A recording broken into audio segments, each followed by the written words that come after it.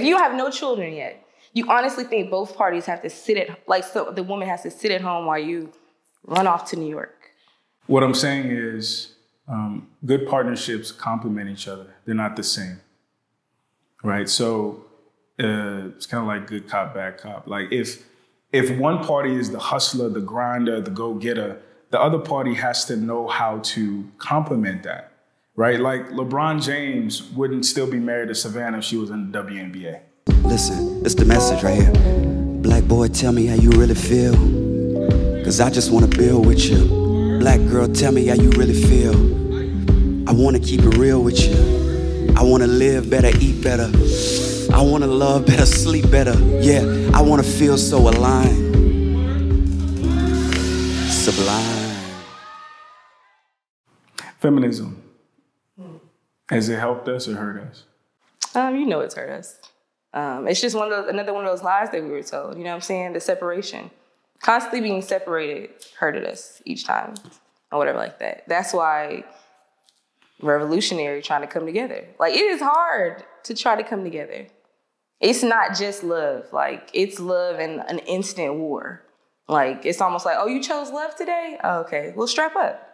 You know what I'm saying? So, yeah. What do you feel like it's a two-part question. Do you feel like there's a Black female delegation? If there is, what do you feel like the Black female delegation needs to do to help move this along? Have more pussy control. Honestly. Elaborate, break that down. For one, like I said earlier, knowing the power of it.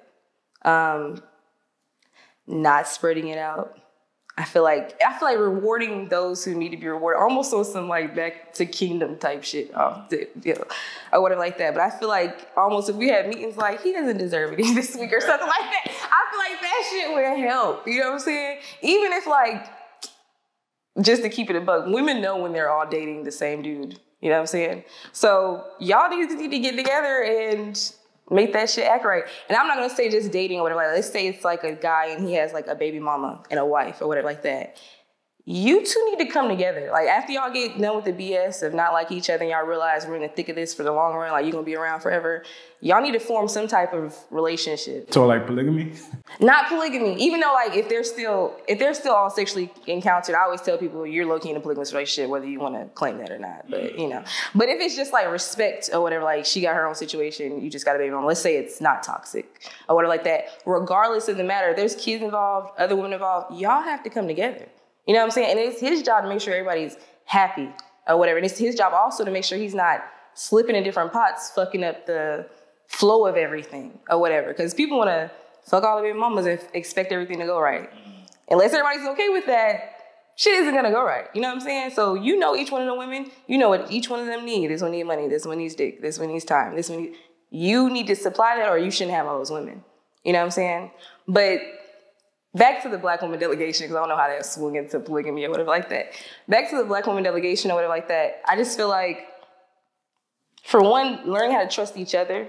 You know what I'm saying? Like Black women trusting Black women? Yeah. So taking a lot of the hate off the table would help or whatever like that first. Even in Black men, because y'all can't even go to certain hoods without running into like, or looking suspicious to each other. You know what I'm saying? Killing each other. So I feel like trust with each sex by themselves is important. And I feel like everybody having, like you said, purpose, their position. Like, okay, you replenish, you do the gardening. Like, and this is really taking it all the way back to simple times. You know what I'm saying? Like, everybody having their place and everybody having their purpose makes everybody happier. You know what I'm saying? Because it's like, if we got 10 chiefs and y'all just need to be a chief, okay, well, I'll find 10 different places to put y'all. And we put y'all with the Indians and everything works. But we all are in the same room, which is what's happening now. Shit's getting fucked up. You know what I'm saying? So everybody, I just feel like we naturally form those groups in friendship anyway. Like somebody's the leader, somebody's the this, the that, da, da, da, da, da. So I don't know.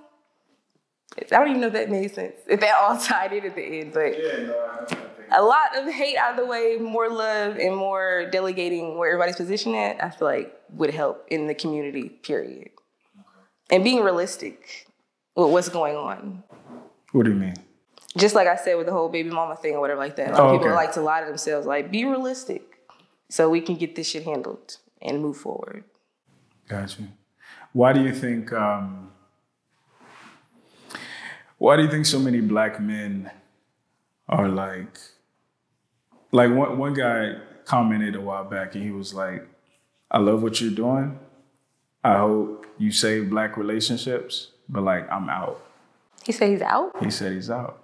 Now, what struck me by that is... You don't really like what I'm doing? No. Because what struck me by that was he could have said, fuck what you're doing. Stop doing that shit. I'm out. It's too late, okay. blah, blah, blah. He was like, save them, but I'm out, right? So we got into a conversation like what happened to you, right? And it was like, yo, like a lot of the guys, and I'm talking about guys from like 25 to 65. You know what I'm saying? Like most of my viewers are old. Yeah. And they're talking about like one guy, he was telling me when he got with his girl, he was an alcoholic. He was fucked up, right? He got his life together. She started complaining that he wasn't fun anymore. You see what I'm saying? And she left him. But listen, you just gotta let some motherfuckers go. Like everybody's not meant to. I hate when people try to like put a hold on love or whatever like that. We'll never do that. You know what I'm saying? Like some people are just experiences. I think that's easier said than done only because there's a financial consequence. Not only the emotional consequence, there's a financial consequence. There are kids involved. There are different variables. So it's easy to say let somebody go, but like some people, it's another woman. She was on, Kendra G? She was on Kendra G show. She's been married twice. Yeah. She was on her show trying to find another man. She got divorced from the first guy while she was pregnant for the second guy. In court, pregnant for the second guy. Got the second guy to pay for her divorce from the first guy. Now she's divorcing the second guy and is looking for a man to pay for the divorce for the second guy. Right? And what's crazy is she said that she divorced both of them for the same reason. She said they're controlling. Clearly she likes controlling men. No, she doesn't like men. Oh, she doesn't like men? She's bi, but she was saying that, you know, they got with me because I'm sexy and all that, and then when they get me, they don't want me to be sexy no more, right? So I blame the men. I was just about to say, you know what I'm saying? I'm like, you knew what you were signing up for, so I don't even feel bad for you. But what I'm saying is these are, and this is what breaks my heart. Both her kids, she has 2 sons. 2 sons. Oh, watching all of that. Boys. Imagine how those boys are going to grow up. No, I've met men after a mother like that. Yeah, I've seen the aftermath of that. It's wild. But a lot of times I think we coddle women emotionally. We say that, there must have been a reason. She did the best she could. Not knowing that women be fucking up homes, bro. Now, women do be fucking up homes. I definitely agree. But men get coddled too. Like, men get coddled in the household, bro. Like, especially if they have a decent, like a good mother or whatever like that. The girl is always going to get harder growing up than the male son. You get coddled in that time. We might get coddled in the world, but you get coddled in that time. But that's why you need a man in the house. Because women will do that. And I think that's one of the biggest disservices you could do a boy. Because guess what? When you step out into the world, it's going to punch him in the face. So so it's not like mutually exclusive. I'm like, no, don't do that. But when you don't have that masculine energy in the house to check that, and I hear a lot of women say, you know, my brother was pampered and I was the one who had to do everything. Yeah, you get raised fast as hell being a girl. And that turns you into a dude. Actually, that's what's happening. A lot of black women, single black mothers, are creating men who are women and women who are men. You got boys and you got niggas out here who feel like, you're supposed to pay all the bills. You're supposed to do everything for me while I sit and play 2K. It's disgraceful. Nah, I'm not that far gone, but yeah, it does happen. Especially in the area. Columbia. Should I say that? Like the area. No, the area. Was it 803? Is it 803? It's 803. It's 803.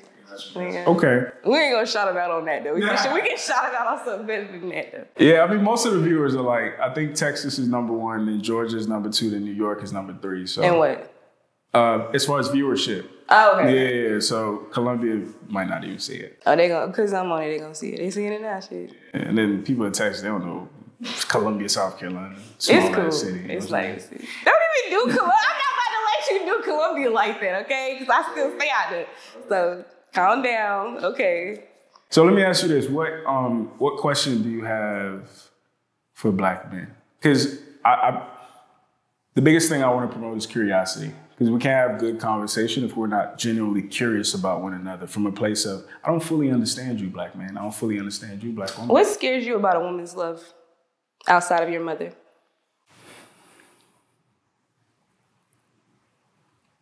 Define love. Love. I love you. I want to grow up with you. Just to be together forever. Love.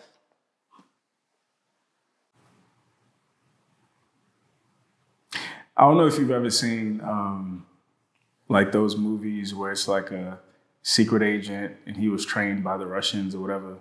And because he's such a, like he's a high level assassin or whatever, he can't have no family, he can't have because it makes him weak. Right? So I think when dudes are in hunting mode, when we're still trying to cultivate something and build something, if I need to hop in the car and drive to New York, I don't need to be calling my, hey girl, I gotta go to New York. I'm not going to see no other bitch. I gotta do some shit. You know what I'm saying? Well, why not have someone who is evenly yoked? Because evenly yoked how? Let's talk about that. They live in that same lifestyle or they understand it. It's not compatible. Why not? I think we need to divorce ourselves of this boss couple idea. It is a fallacy. It doesn't work in real life. So you honestly think somebody has to like sit, if you have no children yet, you honestly think both parties have to sit at, like, so the woman has to sit at home while you run off to New York? What I'm saying is good partnerships complement each other. They're not the same, right? So it's kind of like good cop, bad cop. Like if one party is the hustler, the grinder, the go-getter, the other party has to know how to complement that, right? Like LeBron James wouldn't still be married to Savannah if she was in the WNBA. I don't think like that. Not so much combat on the same level as that, but I'm just saying like moving, like, okay, I used to date this guy once, right?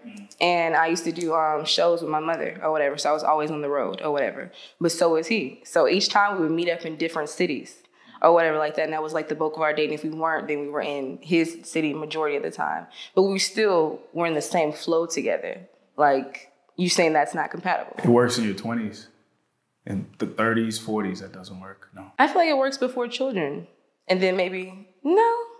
I think it could work for a select group of people. But if we're trying to think from a nation mindset, from a community mindset, it's not something that's sustainable. Like a very particular set of people have to make that happen. But thinking about it like just realistically, it's not sustainable. Because I don't believe that. If, for instance, one of the conversations that I have sometimes is, let's say you're running a very successful event. Well, you do run a very successful event in Columbia, South Carolina. And you're like us. We couldn't coincide. Okay, let me ask you this. If I get a job at Google and I have to move to California, are you moving? Yeah. You're going to leave your event? Not my event, because my whole thing, and once again, I'm a motherfucker who's going to make everything work how I want it to work, right? So for one, I'm excited as hell. We about to move to California. You got a job at Google. So that's a conversation that's had. And this is before children, I'm guessing. Or before, during, Yeah, I say even if it's during whatever. Of course, I feel like children sits everything down because I already told myself I'm not trying to work when I get pregnant anyway. So I would already naturally fall in line with that anyways. But Sierra before children is different Sierra. You know what I'm saying? So that's why I keep saying like it depends on like the flow of things. But I would instantly go to Google. And I have my event going hopefully here strong enough where there's already a team set. I can fly back and handle it for a weekend. I can still live in California. See, that makes sense. I'm talking about both people still hustling and all that. Two hustlers, no, it doesn't work. I feel like at the beginning, we gotta hustle. How the hell are we gonna? But I'm saying, which direction are we going? We're going in the same direction. Not necessarily. If you need to fly to California, I gotta fly to New York. Who's looking after the kids? I keep telling you this is before kids. I know you got kids in the brain because you have children. I'm saying like, because I'm all about sustainability. Yeah. I'm all about, okay, it can work now, but is it going to work 10 years? And that's why I feel like conversation is so important. Because if we enter conversation together and we're dating and I'm just like, I'm all about the hustle, don't expect me to have your kids or none of that, you know, like then you already instantly know that this isn't sustainable. This shit is gonna have to end at some point. This is gonna be hustle bae until I find a new bae. You know what I'm saying? But if you're talking to her and it's just like, hey, I'm down to hustle until, you know, I have my first child, and then, you know, I'm all about just getting domesticated. Are you gonna be able to handle that? You know what I'm saying? Here's the other thing though. A lot of times. What? This is also marriage. We talking like a real relationship, not dating. Because dating is skeptical. Because it's like, there ain't no paperwork. But it's the pregame, though. It is the like pregame. A lot of people say, oh, I'm not going to do while we're dating. But suddenly I'm going to do it. I don't know how to. Right? And that's what happens a lot. You hear women, I ain't going to cook until I get married. No, where did you get your recipe? That's extreme or whatever like that. But I'm saying a lot of times we think something magically changes when people say I do, but that's once again why conversation is had. Because if I was talking to you, and just like when I was throwing Bible out and you weren't responding to that, I'm taking mental note of that shit. Because it's like, you know, I didn't tell you. Well, that's because I'm critical about Christianity. But that's a whole conversation. But past that, though, it's just the fact that when you're dating, you're literally taking information, you know, by the day. So if I keep throwing out the fact that I'm not working when I get pregnant, and you're not the type who can sustain through that or whatever, or you're not even trying to mentally prepare for like, okay, if I get this girl pregnant, she's not working, I'm gonna have to be able to hold it down for a year. That's why that, you know, so we decide like, you know what, I like you and all, the D is good, but I said this 5 times, you're not responding, what's going on with that? You know, so that all comes with dating, and people have to have better discernment of one another. I agree, but I think the other piece that we haven't really touched on is what? The other problem with the boss bae scenario is the fact that what makes you successful in business tends to clash with what makes you successful in relationship. Only because, like, a lot of our women right now are killing it. They're killing it in corporate America, at their law firms, at their doctors, the whole nine. And there's a certain mindset, there's a certain disposition you have to kill it out in the world. But if you come back home and you start talking to me like I'm one of your employees. Once again, all goes back to communication. And all goes back to you, black man, getting out of your head. You know what I'm saying? Because that is you drawing up in the conclusion that ain't even happened yet. You seen your homeboy get talked too crazy. You like, man, that bitch make more money than him. She be talking to him crazy. Now I'm dating this girl to make more money than me. She gonna do me the same way. That's not true. It happens a lot, though. I'm sure it does, but that's not everybody's. Just like you're a unicorn, I'm a unicorn. You know what I'm saying? So that's not everybody's case. So, okay. What are your parting words? What are your what's your overall kind of what needs to happen? Because we gotta get black men with black women. All this divest stuff and save yourself, black man, and it's crazy out here. You know what I think needs to happen? This. Intimate settings continuously. I'll even say this on my parting words or whatever like that. I, for a long time in life, were like scared of black men or whatever, in a sense, or even like talking to them. Like girls I grew up with will tell you.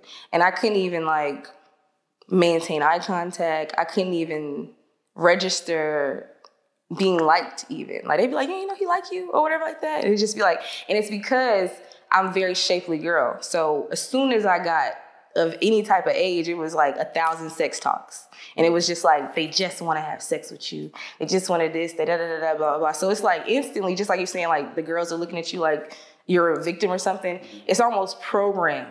You know what I'm saying? From all the men in your family, women, like the lies they tell you about sex before you actually jump into it or whatever like that. So it took time to even communicate on this level, you know? And is why I do Straight Talk No Chaser, because I personally needed it. So I feel like a lot of us have a fear of one another without even knowing it, you know?